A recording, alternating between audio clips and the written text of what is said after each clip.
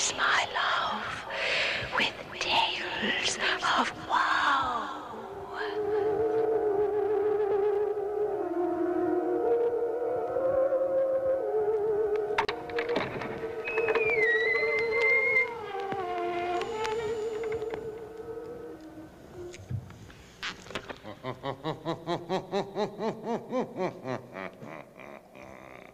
Good evening. Welcome to 2 maddening hours of horror and fright. I am Sammy, Daddy.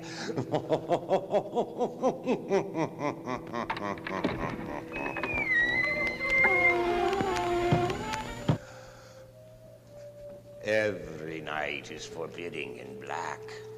The long, dark shadows set apart from the rest of the inky night by silvery pools of light from the cold, frosty-looking moon.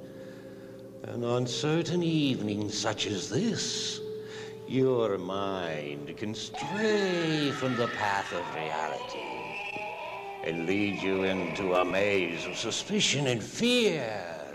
For behind every bush and tree, hiding in the haven-hued shadows, a fiendish maniac is waiting just for you. He'll pounce on you out of nowhere and with insane fury ravage you, while a twinkling star in the heavens appears to be coming closer and closer.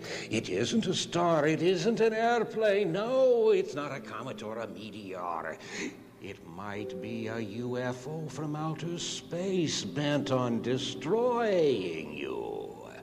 You run madly home, pursued by these treacherous demons of the imagination. And when you're safe inside, you're afraid to take a drink because a deadly virus may be in the water. So hide back in the farthest corner of the couch and turn on the TV. And after an evening's imaginative stroll with terror, it'll be nice to see something soothing to your nerves. Something like my tale of terror tonight.